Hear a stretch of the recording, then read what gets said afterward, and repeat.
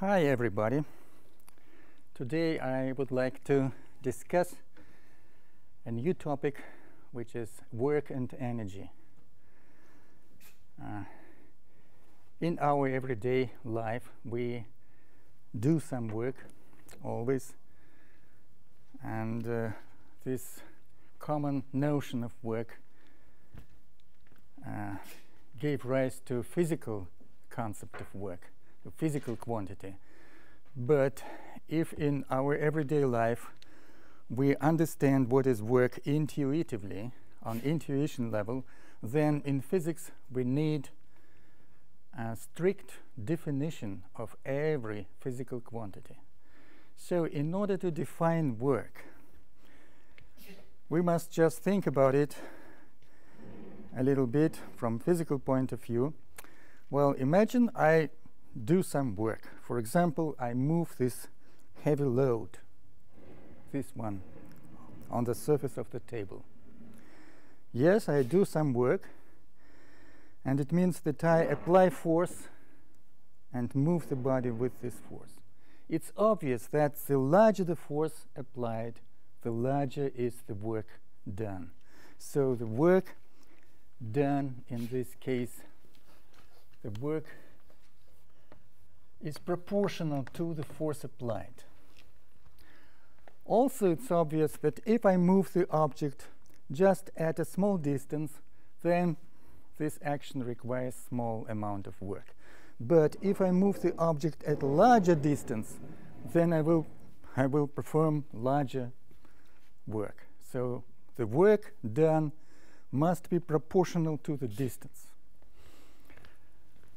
The work must be proportional to the distance. That's obvious.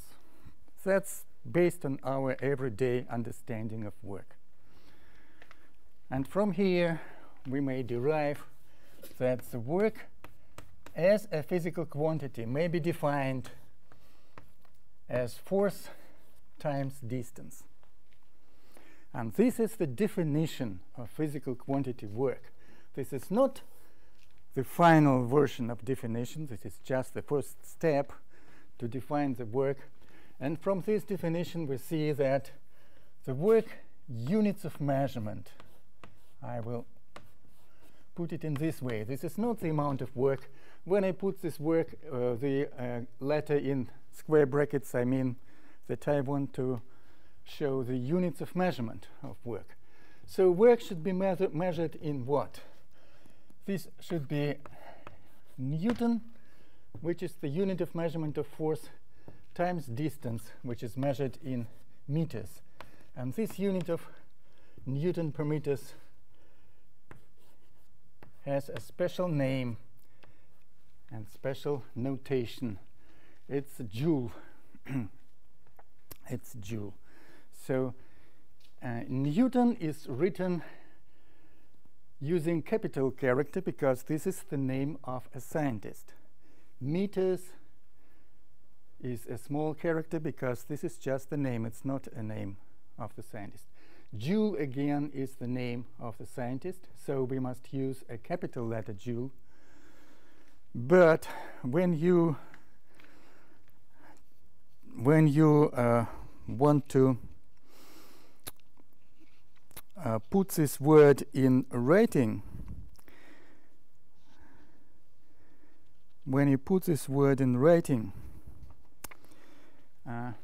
you will use capital letter in writing like this. If you are talking about the scientist, about the person. But if you just want in writing to mention the unit of measurement, then it will be a small letter. So if you encounter such a word, this is not the person, this is a unit of measurement, and this is a person, this is his name. But when you use abbreviated version of the units of measurement, then in abbreviated version, when you use only one character, then you use capital character always if this unit of measurement is named after a person, after a scientist. That is the general rule.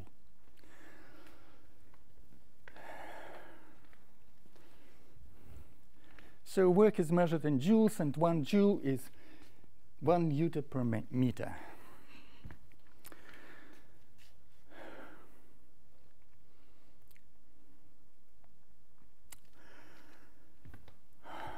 Now we discuss it in some greater detail. For example, if I take this load and lift it at some height, I will apply force and I will move this load at some distance. So when I lift the load upward, I do some work. And according to this formula, the force applied to the load times distance, that is the height, will be the work produced.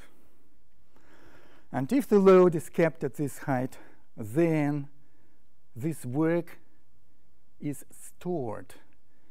It does not vanish. It may be returned, and it may be used again later when I allow this load to go down from the initial height. And when the load goes down, it will produce work, obviously, because it acts with some force on the support, and when the support goes down, the load covers some distance, and so force times distance will be work produced by the load when it goes down. So if I lift the load upward, that will be, the work will not vanish. The work may be used again later. So let's consider the load of mass m, and the gravity pull is mg directed downward to the center of our planet, and here is the support. And if this support moves up slowly without acceleration, then the force which is applied to this load will be equal to mg. If I go up slowly without acceleration, then the force applied to the load will be equal to mg. And if I lift the load upward at height h to this new position of the support, then according to this formula I will produce work which is equal to force mg times distance, which is h in this case. That will be mgh. The work done by lifting a load m at height h. And this work does not vanish. The load may produce the same amount of work when it goes down, when I allow the load to go down. So the work done does not vanish, does not disappear. It may be used again. It is stored when the load is lifted upward. The work done is stored. And such a stored amount of work is called the potential energy. Potential because it's potentially available for future use. This energy of a load which is at height h, this potential energy may be used. And this is the load when going down may produce the same amount of work which was done when we lifted the load. That is not always the case, that the work done is stored and can be used again. Sometimes the work done is lost. For example, when I move this load on the surface of the table, I produce some work, I do this work, but this work cannot be returned. It cannot be used again. The work which I have done is lost. The load can never produce the same amount of work. It will never move by itself. But when I lift the load upward, I do some work, but this work can be returned. It can be used again. It does not disappear. So there are two different situations. First, when there are no forces of friction, when I just lift the load upward and there are no forces of friction here, then the work done can be used later. And that's why the energy of the load is called potential energy, because it's potentially available for future use. But if there are some forces of friction, like here on the table, then the work done disappears. It cannot be used later. I do this work and it can never be returned.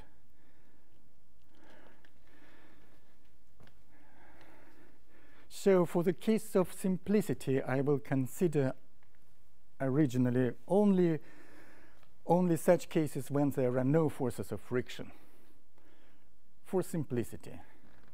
Yes, it's possible. Yes, we will consider friction later, but to begin with, for the beginning, we consider the most simple situation, when there are no forces of friction. And so the work done can be used later, it can be returned. It does not disappear.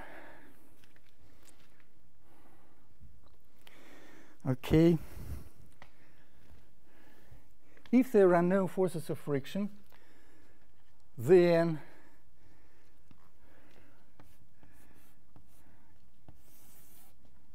assume this load is on the smooth surface without any friction, and I apply force, and the load M, what does it do if the force is applied and there is no friction? There will be an acceleration of this load according to the second Newton's law. If there are no forces of friction and only one force is applied, F, that is the force from an external agent, just like me, I'm just pushing this load with constant force, and if there is no friction, then the load will accelerate. It will go at some distance s with some acceleration. So the distance covered, well, let it be d, distance, it will go with some acceleration.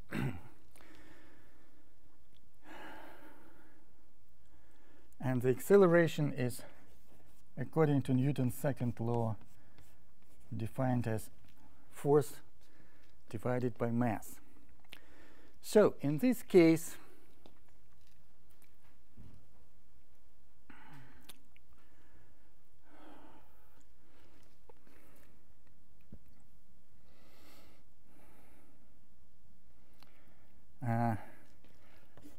force is equal ma, and acceleration a, by definition, it's a physical quantity which has definition, and by definition it's the change of velocity over the time interval during which this velocity change took place.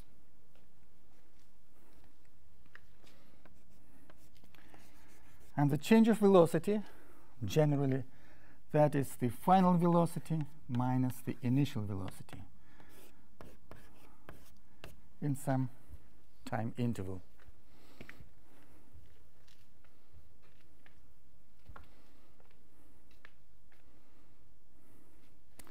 So I can take this expression for the force and substitute it here in order to consider the expression for work in detail. So work will be, in this particular case, it will be equal to am, velocity final minus velocity initial, divided by delta t times d. And d is the displacement. And how can we express the displacement if the body moves with uniform acceleration? With uniform acceleration. So the initial velocity was maybe 0, maybe some small velocity. And there will be a final velocity at this point, most probably a larger velocity, because the load moves with acceleration. But anyway, the distance covered can be expressed as some mean velocity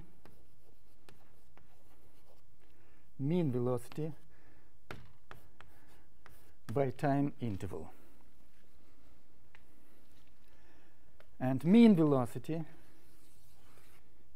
is just the initial velocity plus final velocity divided by 2.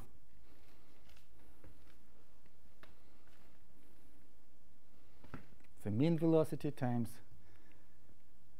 delta t, and the mean velocity in case of uniform acceleration, in case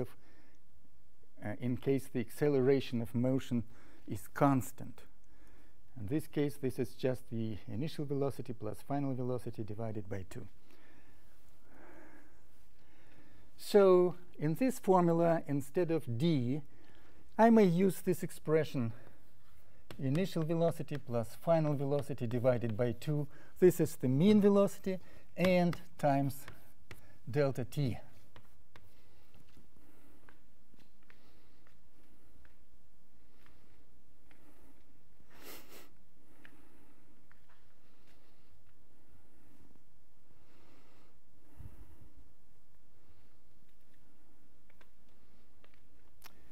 Delta t will cancel in this formula, and using well-known algebraic transformations, we can write this expression as v final squared minus v initial squared. If you make this simple algebraic calculations here, you will easily obtain this formula. Velocity final squared, because this velocity final multiplied by this velocity final will give you velocity final squared. And this minus velocity initial and plus velocity initial, when you multiply, you will obtain minus velocity initial squared. All other terms, cross products here will cancel.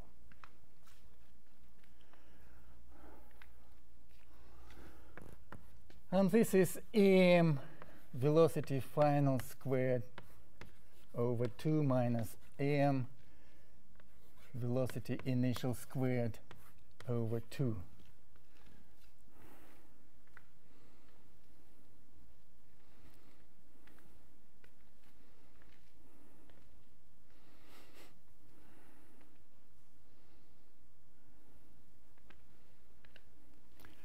This expression mv squared over 2 is called the kinetic energy.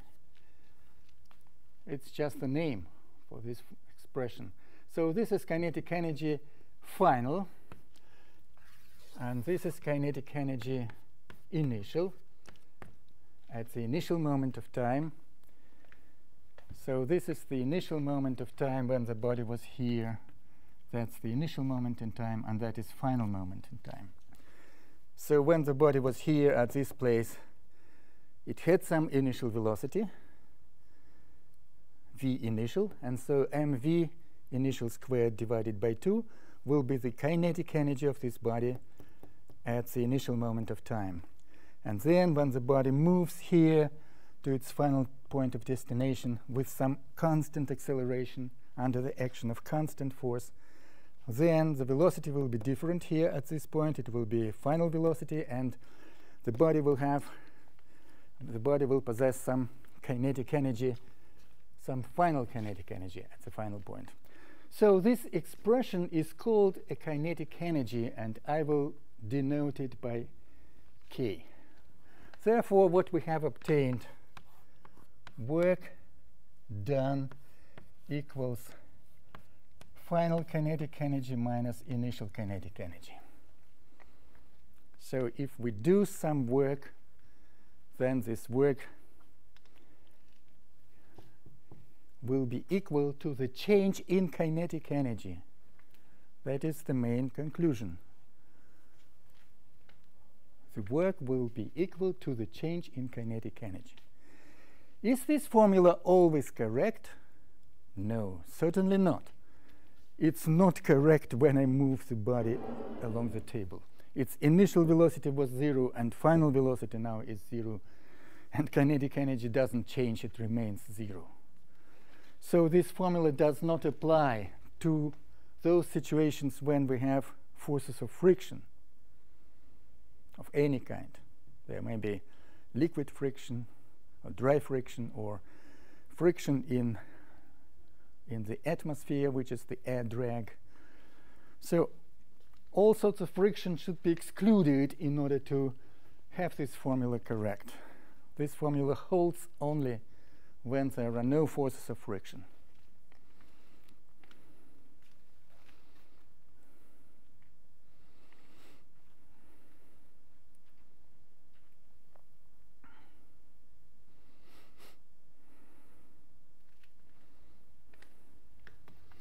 Now let's consider the situation which we have already discussed. The body is lifted upward to some height h, and so the work done equals mgh. And when I lift this body, I apply force mg to this load, and the force is directed upward, and the body moves upward, and I produce this work. But when the body goes down, well, suppose I just slowly put it on the table, back on the table surface, then the body acts with force mg and goes down the same distance h, and so the body produces the same work. So the work produced in this case is when the body goes from upper point to lower point. For example, when the body falls down, then it had some initial potential energy here. Well, let it be P initial, and final potential energy here, final potential energy. And we know that the initial potential energy was mgh, and final potential energy was 0 if we calculate the height from this level. If we measure the height starting from this 0 level, then the final potential energy will be again mgh, but h is 0 here at this position. So that will be 0. Anyway, the difference in potential energies will be initial potential energy minus final potential energy.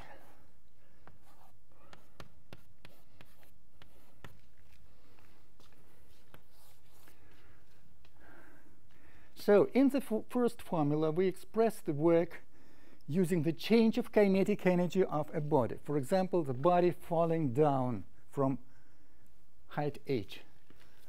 We express the work through the change of kinetic energy of a body. And here in the second formula, we introduced the notion of potential energy of a body, potential energy at some height. We introduced this notion, and we understand that the same work produced by falling body will be equal to initial potential energy minus final.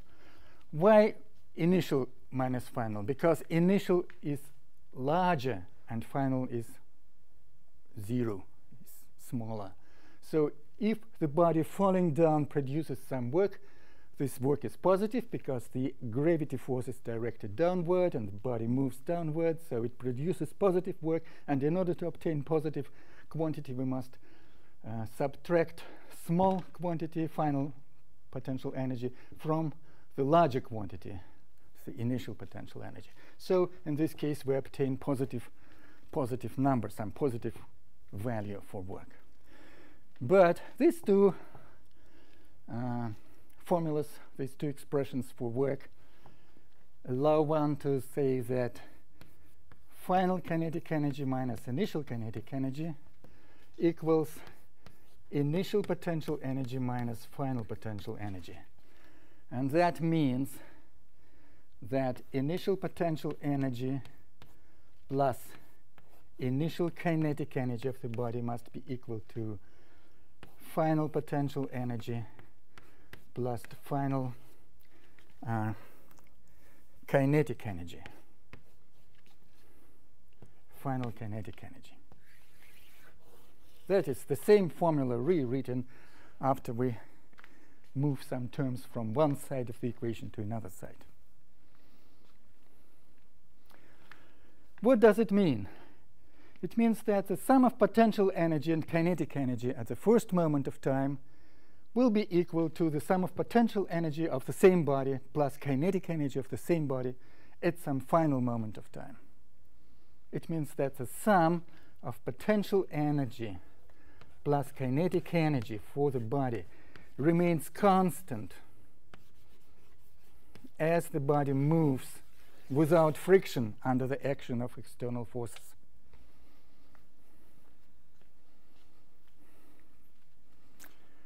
Potential energy plus kinetic energy of any body actually remains constant if there are no forces of friction or no air drag.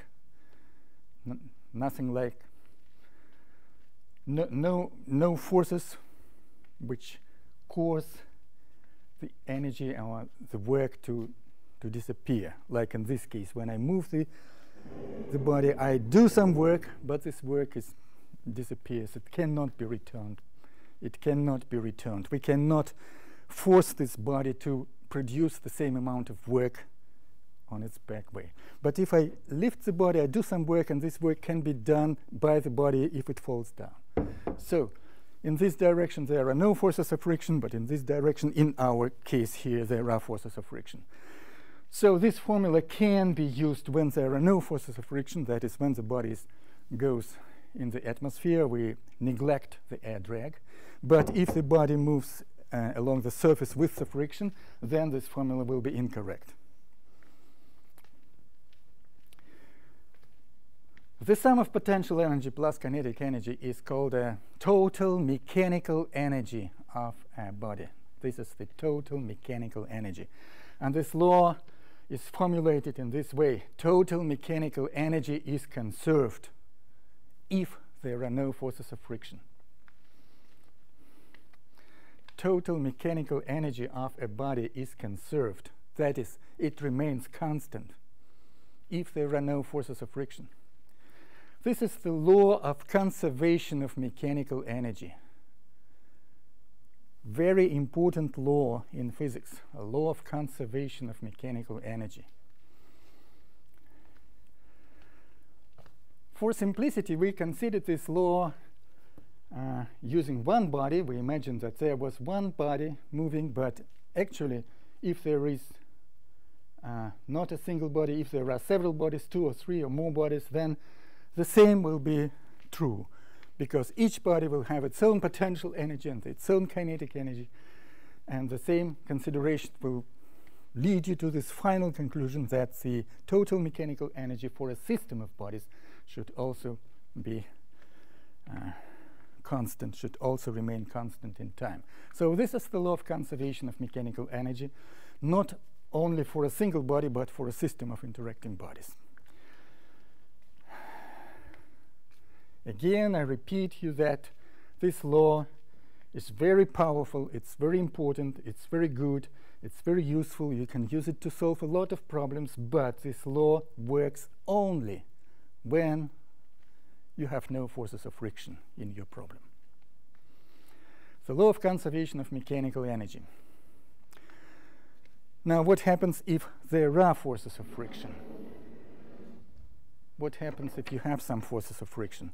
Then the mechanical energy will not be conserved. It will be lost. For example, I can move this body at some velocity, initial velocity, and so there was some initial kinetic energy. But then this kinetic energy is lost. The velocity is diminished to 0 because of the forces of friction. Well, and the mechanical energy is not conserved, obviously.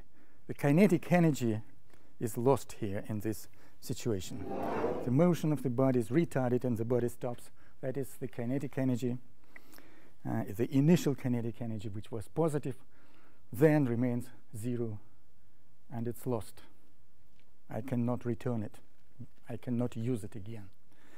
So, but what changes in this situation? The kinetic energy is lost, but does anything else changes here?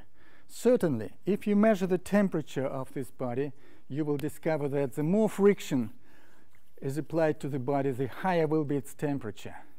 The temperature of the body is increasing with increasing in time if there are forces of friction. The friction causes the body to increase its temperature. You know it very well. If you rub your palms of your hands, then you will obviously notice that the temperature of your palms becomes higher. So friction increases temperature, and temperature is related to internal energy, because temperature, you will learn it in greater detail in the third semester when you will learn molecular physics and thermodynamics.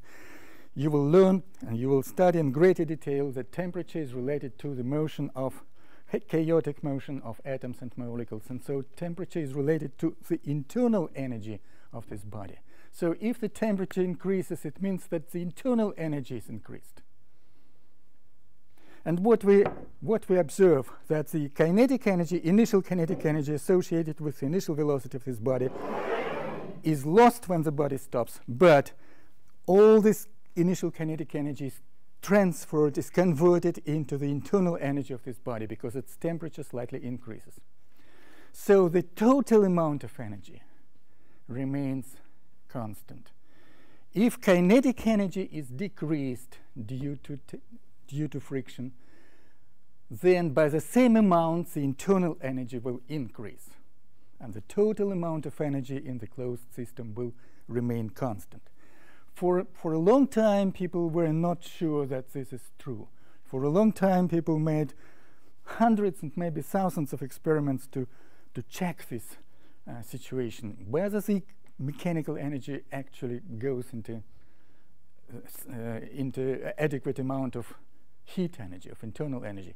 And in many experiments, people discovered that yes, that's exactly so. If you lose in mechanical energy, for example, in kinetic energy, then the same amount of energy will be found increasing the internal energy of the body. So the total energy of the system is always constant. Total energy, which is defined as the mechanical energy, well, let it be T plus internal energy internal energy of the body. And the mechanical energy is just potential energy plus kinetic energy. So the total energy is constant for a system of bodies, because if you lose some amount of mechanical energy, which is potential plus kinetic, then the same amount of lost energy here will appear here in the second term. It will increase the internal energy of the system of bodies, so that the total energy is constant in time. And this is called the law of conservation of energy, general law of conservation of energy, when people say that total energy is conserved. So mechanical energy is conserved only when you have no forces of friction. But if you have forces of friction, mechanical energy is not conserved, because a part of mechanical energy is converted into internal energy. But the total energy, which is mechanical plus internal, is conserved, which has been established in many, many experiments. So the law of conservation, general law of conservation of energy, is a generalization of many experimental facts. Is this law always correct in any situation? The total energy is conserved in any situation always. Is it correct? No. It's correct only for a closed system of bodies. What is the closed system of bodies? Any system of bodies which does not interact with the external world. You choose any system of bodies which does not interact with external bodies. And interactions are only internal. Then this closed system of bodies, yes, that law will apply to a closed system of bodies which do not interact with the external world. For a closed system of bodies, the total energy is constant. The mechanical energy may be reduced, but in this case, the internal energy in the system of bodies will increase.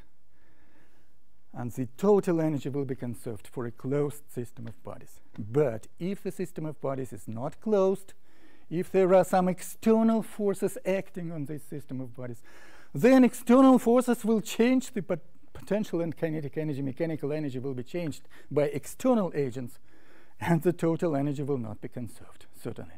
So the law of conservation of total energy in physics applies only to a closed system of bodies, onto a closed system, closed system of bodies. So that is as far as the work and energy, are conserved. So another important thing, suppose this table has no friction. Well, assume there are no forces of friction here. It's absolutely smooth, like the surface of ice, for example.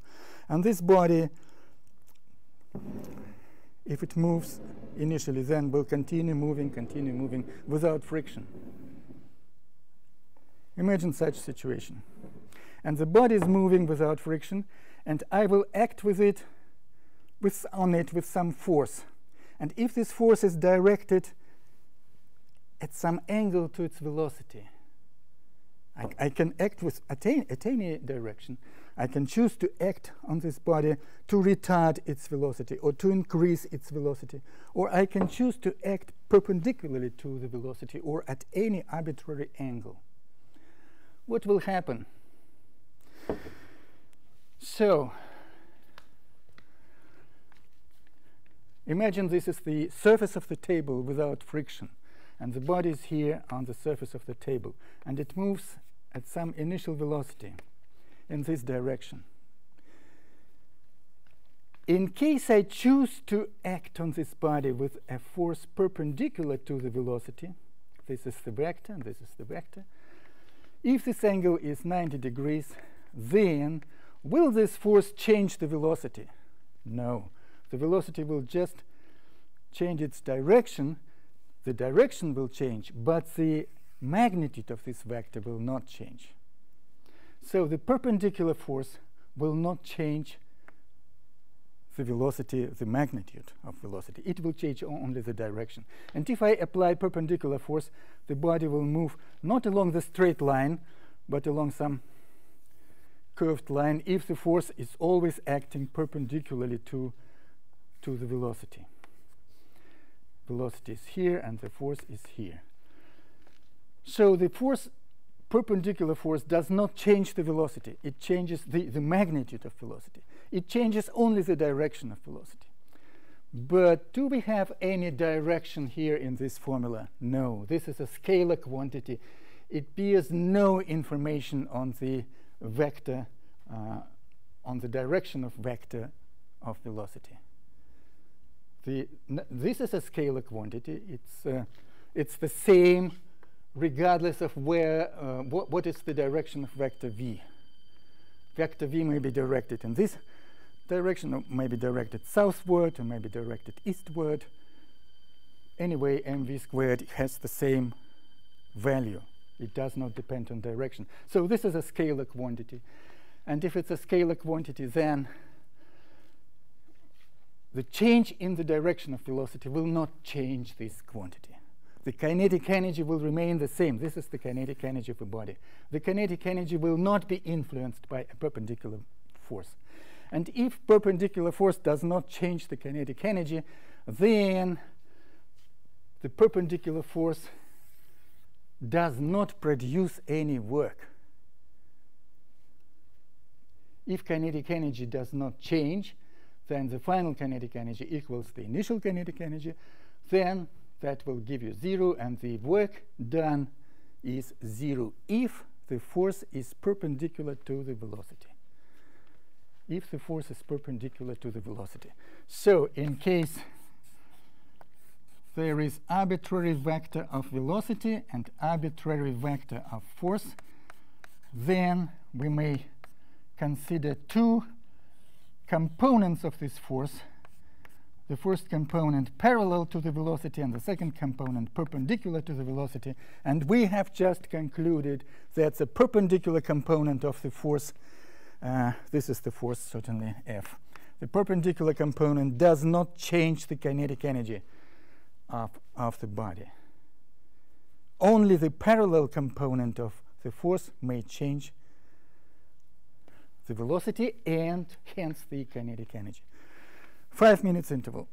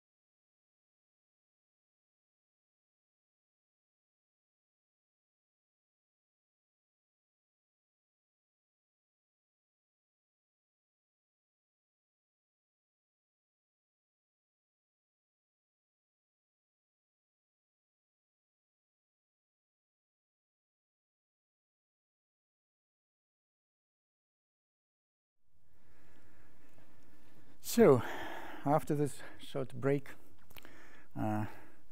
we recall that we established a very important thing. If an arbitrary force is acting on a body, then only one component of this force will do work and change the body's energy. Only the component which is parallel to the velocity. So if I want to write a formula for work, and I want to take into account the vector property of forces, then I have no right to say that this is force times displacement. That definition of work, which is just force times displacement, that is very simple, and that was the first step in discussion. Now we discover that this formula is not quite correct. It cannot be used always. It can be used only in case when the vector force is collinear with the displacement. That is, when the force is parallel to the displacement or parallel to the velocity. Then this formula is correct. But in case the force is directed at some arbitrary direction, then I will have to take, that is some angle alpha, I will have to take only the parallel component of force, which is directed along the displacement. I have to ignore the perpendicular component because it does not change the velocity of the body, and therefore it does not change the kinetic energy, and therefore it does not produce work. If kinetic energy is not changed, if this term equals this term, then the work will be zero. So the perpendicular component of force does not do any work, or does no work at all. This perpendicular component should be ignored in this formula. In this formula, we must take into account only the parallel component of force directed along the displacement. And the parallel component, if we know the force and if we know the angle alpha, then the parallel component may be written as the magnitude of the force F times cosine alpha. So this is more general and more precise definition of work. Work A is not merely force times distance.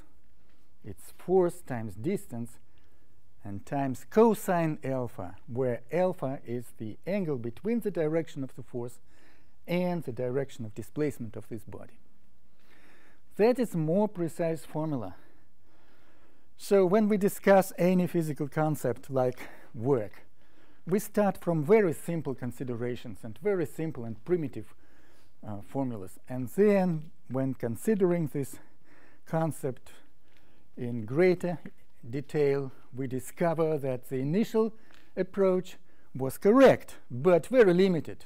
And we must improve the initial formula. We must change it in some way in order to obtain a more precise and more correct formula, which can be applied in a more general case, not only when the forces collinear with the displacement, but also when the force is directed at an arbitrary angle alpha to the displacement of the body.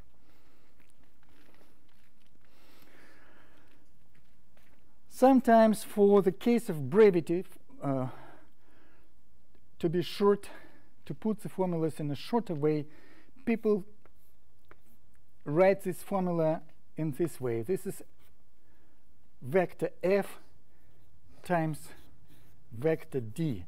And in order to underline that this is a not simple product, but the product which involves cosine alpha, people put here a dot and say that this is a dot product of two vectors. This is a dot product. Or, in other words, this is a scalar product of two vectors. So, in order to express this idea that there is a cosine alpha involved in the formula, just to put it in a short way, just to put it short, people just put here a dot, which implies that there is cosine alpha, just for brevity. And people name it a dot product of two vectors, or scalar product. What do these words mean? Nothing more but the fact that there should be cosine alpha. This is just to make formulas shorter.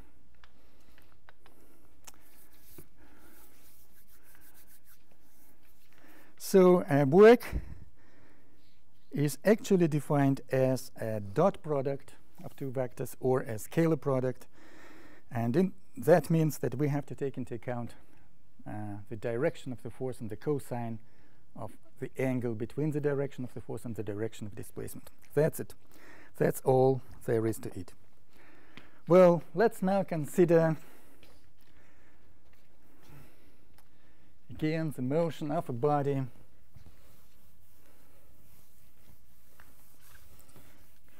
when it moves, when it slides down an inclined surface. So I will consider some inclined surface or a slope at angle alpha, and the body here, which was at the initial position, and then the body slides down with some acceleration on the body of mass m, slides down without friction, slides down this slope.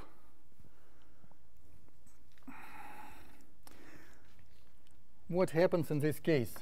There is a force applied to this body, which is a force of gravity mg, and there is some angle between this force and the direction of displacement of the body.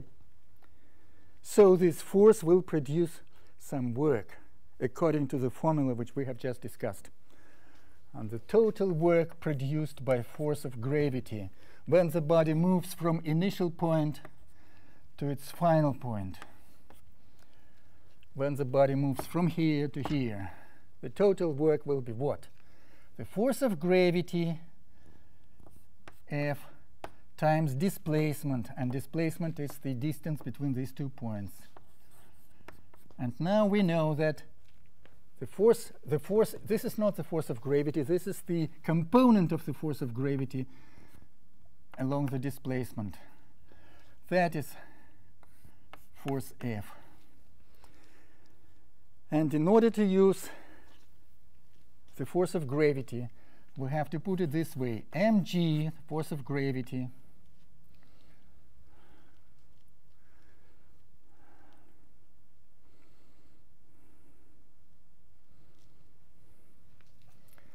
and the component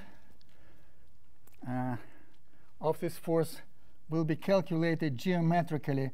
If this angle is alpha, then that will be the angle alpha here.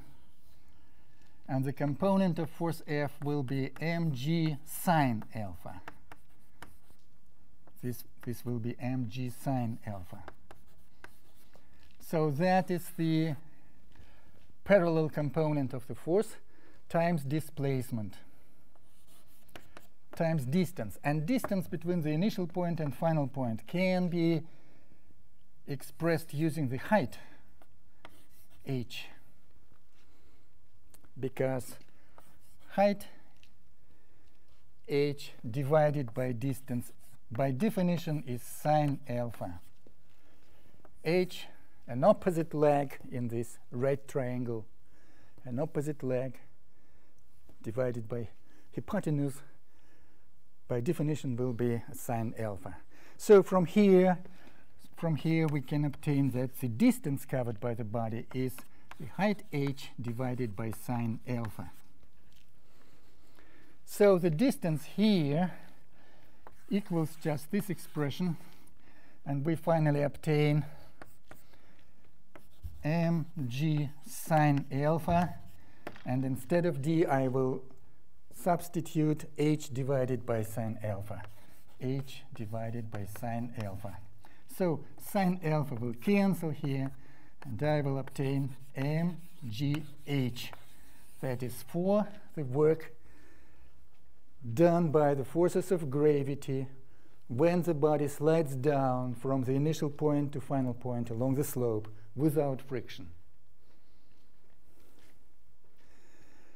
mgh, we obtained this result as if the body fell down vertically from the initial point to this level, because mgh is the initial potential energy. We discussed it. This is obvious. This is just like definition: force times displacement. If the body falls down from the initial height 8 to 0 height, then the force mg does this work. Force mg multiplied by displacement by height from which the body fell down. So mgh will be the work done by the force of gravity when the body falls down. And so this is the initial potential energy, the energy which may be released potentially if the body falls down.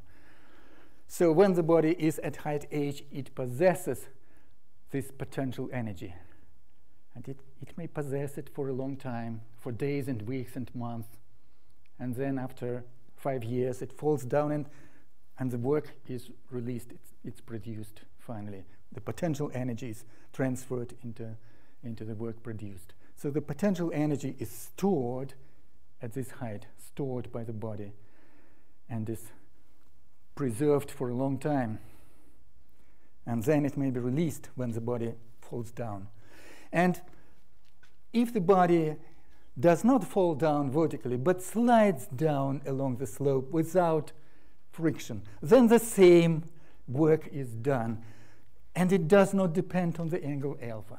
Any angle alpha of the slope, this angle or this angle, any angle will, you can use any slope at any angle to the horizontal, and the work done by the forces of gravity when the body slides down will be mgh anyway. It does not depend on alpha. And that, by the way, means that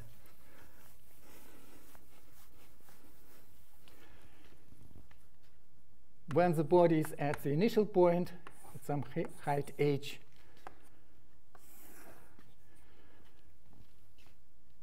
and it slides down along the slope may have a variable inclination. The body may move along any curve, because the work done by the forces of gravity or the loss of potential energy does not depend on angle alpha. At any angle alpha, the energy loss will be defined by this formula. So we may use this result for any small displacement of the body along this curved slope. And here the slope may be considered just like a part of the straight line. And again, here at this section, we may consider this small part of the slope as a part of the straight line. And so for each such small section, we may apply the same consideration, and we may obtain this important result that the loss of potential energy, which is equal to mg delta h, when delta h is this small section, delta h is just the loss in the position of the body in vertical direction. And this loss of position will define the loss of potential energy, which will be equal to the work done by the forces of gravity, which will be converted to a kinetic energy of the body. So the body may slide down along arbitrary curve. Anyway, the loss of potential energy will be the same, mgh, when the body goes from the initial point to final point. The loss of potential energy will be mgh anyway, mgh, and that will be not merely the change in potential energy, but that will be the change in kinetic energy. The kinetic energy will increase. The final kinetic energy minus initial kinetic energy will be given by this formula. Even if the body moves along an arbitrary slope, not necessarily the straight plane.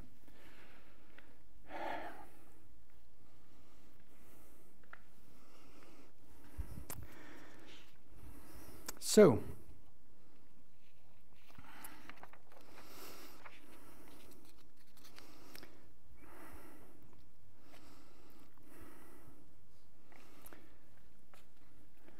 now I would like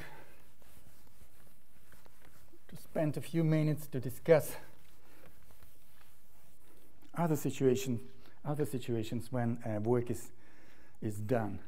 For example, well, this formula that work is force times displacement can be easily interpreted on the graph of function f as a function of coordinate x. So the displacement may be shown as some initial position x initial and final position x final. So the displacement will be x final minus x initial. That section will be the displacement of the body. And if the force was constant, then the force as a function of displacement will be shown here by a horizontal straight line.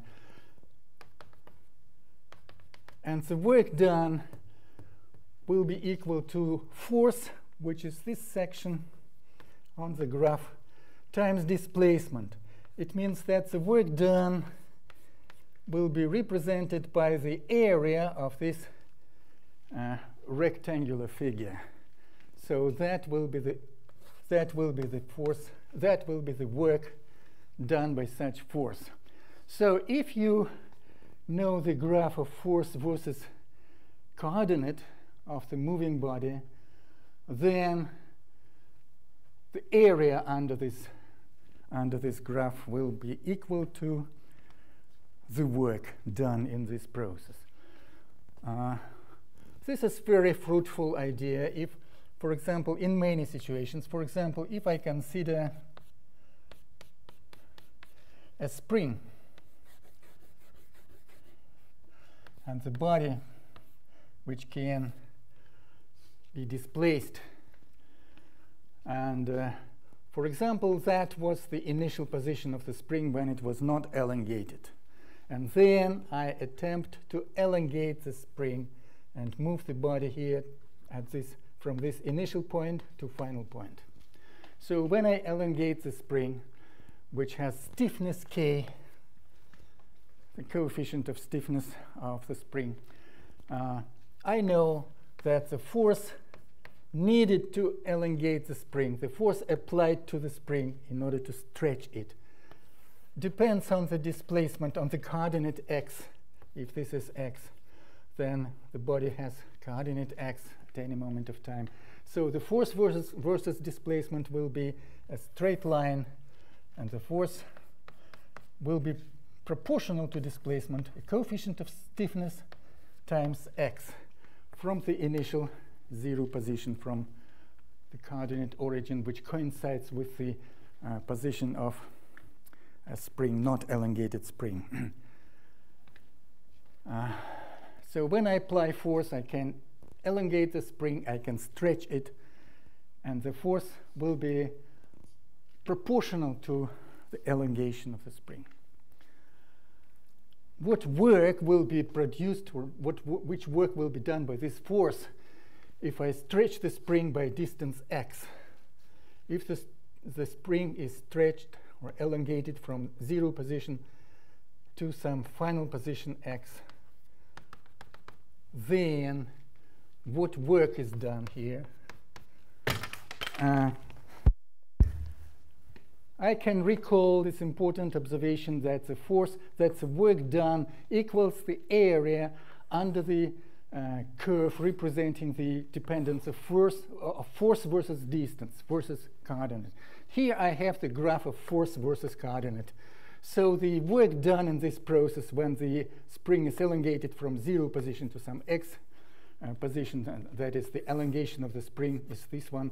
The work done in this process will also be represented by the area of this figure, which is a right triangle.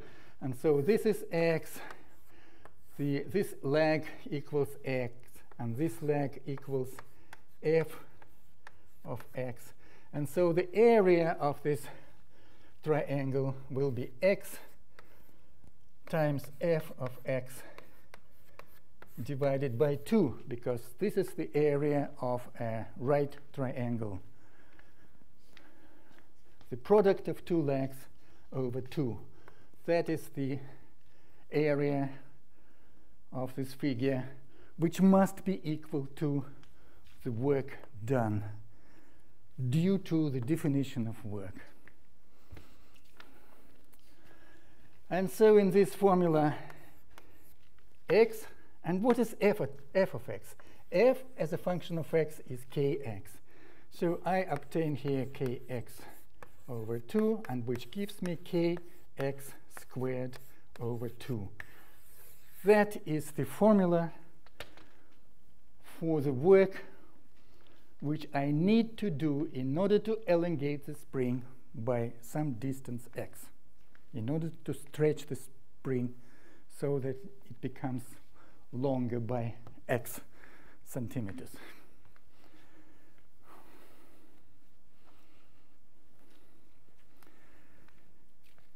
This is the work which is needed to elongate the spring.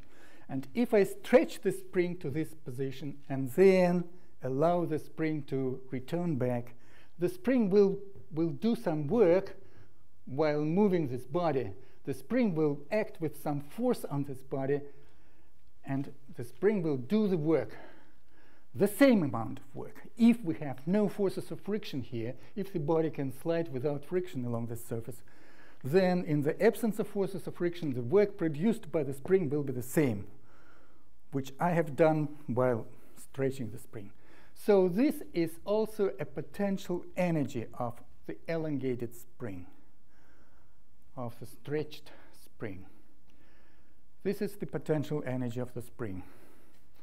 And also, certainly it's equal to the work which the spring may do if it is allowed to return back to its neutral position.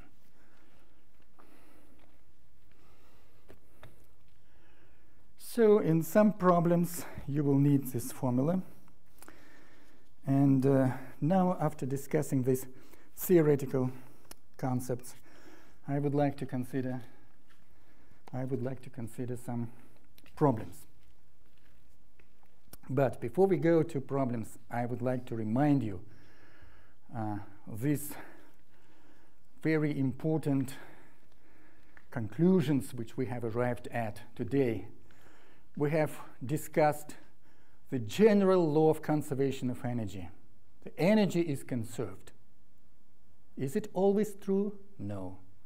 This is true only for closed systems. The total energy of a closed system of bodies, which is the sum of mechanical energy plus internal energy. This total energy remains constant if the system of bodies is closed, which means that there are no interactions between these bodies and the outside world. Then the total energy is conserved. This is a very important law of physics, but it can be applied only to a closed system of bodies. If you have an open system of bodies rather than a closed one. In the open system, when there are interactions with the external world, no energy will be conserved.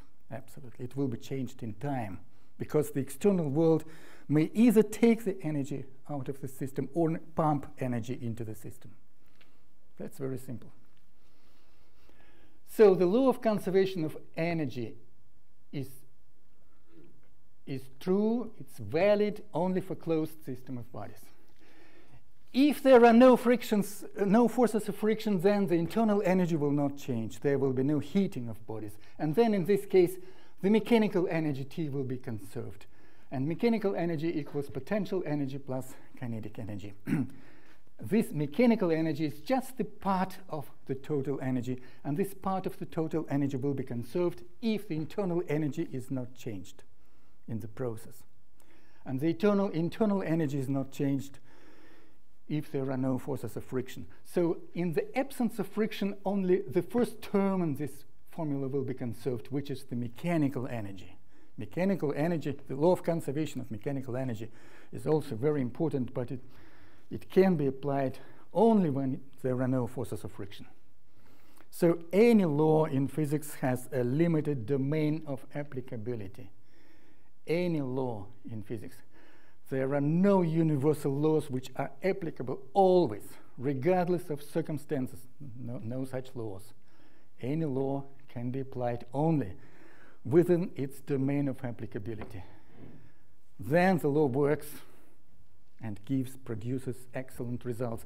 But if you attempt to apply a law somewhere outside the domain of its applicability, somewhere in conditions when this law is not applicable, and you will try to apply it, you will obtain the wrong result. You will obtain a mistake. That's it. So, let's consider some problems.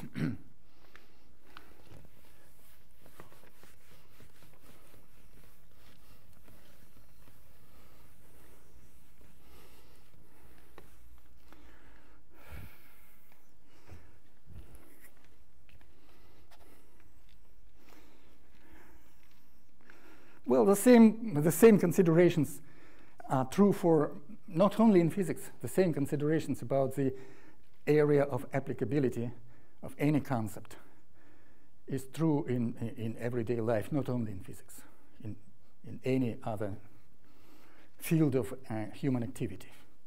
For example, in politics. For example, democracy. Is it always applicable? Yes, it's applicable. It works good, it works excellently, but not always. Try to apply democratic forms of government, democratic forms in the army. Total failure. Total. Democracy cannot be applied and cannot be used in the army. Absolutely not. So even such things as democracy have different domain of applicability, or limited domain of applicability. Limited domain. You can use it here, but you cannot use it in other situations. It will not work. It will give you wrong result. So this is a general approach, not only in physics, but also in any field of human activity. So work and energy. Problem number 120. What work will be performed if a force of 3 kilogram force is used to lift a load of 1 kilogram, so we have a mass of 1 kilogram. There is a misprint in this collection of problems here, but I will correct it. The mass is 1 kilogram. Well, we lift it at a height of 5 meters. So that's what given in the problem. We need to calculate work. What work is done by a force of 3 kilogram forces when we lift the mass of 1 kilogram using this force at a height of 5 meters. So there was a body AM of mass AM, and we lift it at a height of 5 meters at a given height. So that will be the final position of the body. And we apply force F to lift the body up. And the force is given 3 kilogram force. What does it mean, kilogram force? I already explained. We discussed it. A 1 kilogram force is a force which is needed to support a load of 1 kilogram mass. So if you have a load of 1 kilogram mass, that seems to be one. I don't know, maybe 3 kilograms, I don't know. But if this is 1 kilogram, then the force needed to support it is just 1 kilogram force. So 1 kilogram force, by definition, 1 kilogram force is the mass of 1 kilogram times acceleration of free fall, meters per second squared. And so this is 9.8 Newton. 1 kilogram force, if we convert this unit to an international system of units, you obtain 9.8 newtons. So the force is given. Certainly this is approximately 10 newtons, approximately. The force is given. It's 3 times 10, that is 30 newtons. We act with such force of approximately 30 newtons on the body of mass 1 kilogram, and we lift it at height of 5 meters. What work is performed? what work is done here? Well, we have a definition. We have a definition of physical quantity work. And while considering this quantity and while solving problems involving the work, we must use the definition, certainly. We don't have to use any other formula. Use just the formula given to you as a definition. So the work by definition is force times displacement. Here is the simplest situation when the force is directed along the displacement. The directions coincide, so we don't have to take into account any cosine alpha. The direction of the force coincides with the displacement, so that will be simply force times displacement h. And the force is 30 newtons times h, which is 5 meters. And so that will be 150 newtons per meter, which is 150 joules. That is the answer to this simple problem.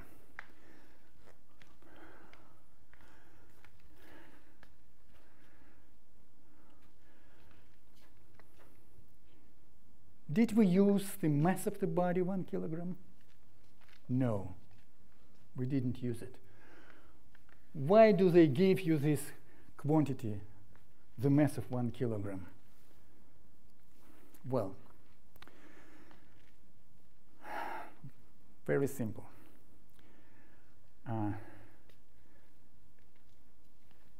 They give you this mass for 2 reasons. First, to distract your attention and to complicate your life. This is an extra quantity which is given to you, and we don't need this quantity to solve the problem. We need just the force and the displacement and nothing more. We don't need the mass. The answer will be obtained by multiplying force times displacement. We don't need this mass. It's given to you as some superfluous quantity. But there is another reason behind this quantity. It's given to you actually so that you can analyze the situation. Suppose the mass was 100 kilograms or 1 ton, 1,000 kilograms. Then could you lift it up to a height of 5 meters by using just this small force? No. If the mass is too large and the body is too heavy, the force applied will be unable to lift the body at 5 meters. So you can lift the body upward only if the force applied is large enough and the mass is small enough so that you can lift the body. If the mass is very large, you will be unable to lift it, and the problem will be senseless. There will be no answer at all. You may apply force and the body is so heavy that you will be unable to move the body. So the work produced will be 0 because the displacement will be 0. If the mass is too large, and you will be unable to displace the body to move it even at a millimeter. So the work done will be 0. And in order to obtain non-zero work, you have to be sure that the body is not too heavy, the mass is not too large, so that you can lift this body without problems.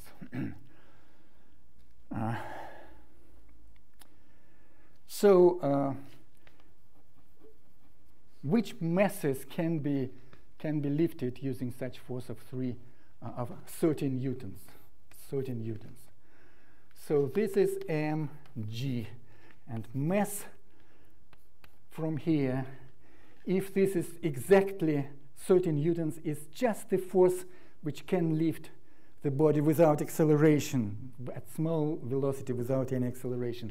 Then the mass will be equal to force divided by g, and force is 13 newtons divided by 10, approximately 10 meters per second squared, and that will be 3. That will give you 3 kilograms. So if you have a load of 3 kilogram mass, you will be quite well able to lift it up without any acceleration, slowly, with such a force of 13 newtons. You will be able, approximately 3 kilograms, actually just a little bit smaller, because this is not 10, this is 9.8. Anyway, If the mass is larger than 3 kilograms, you will be unable to lift it with such a force of 30 newtons.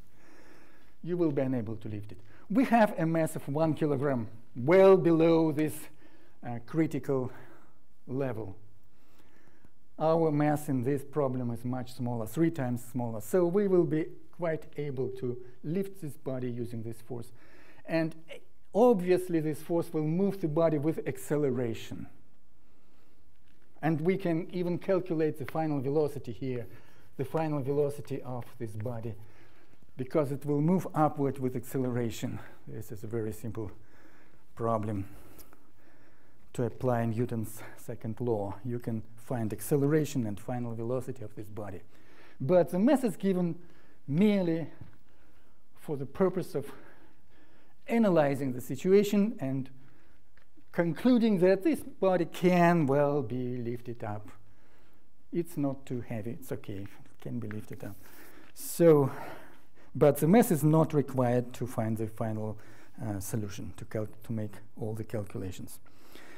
So another problem.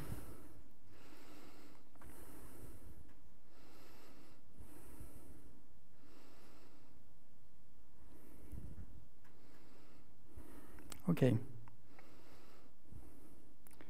134.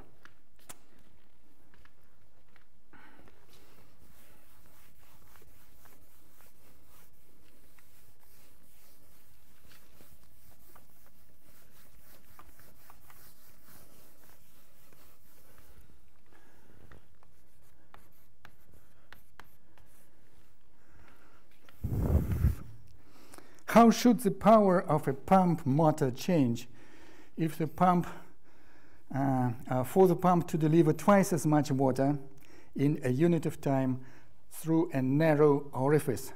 Disregard friction.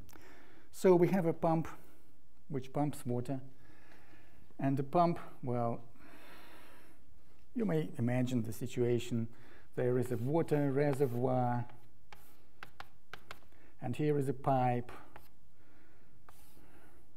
and the pump which pumps water, and it pumps water, and water flows from here, is pumped upward, for example, and this way. And there is a diameter, here is the diameter of the pipe, of the outlet of this pipe, the diameter d.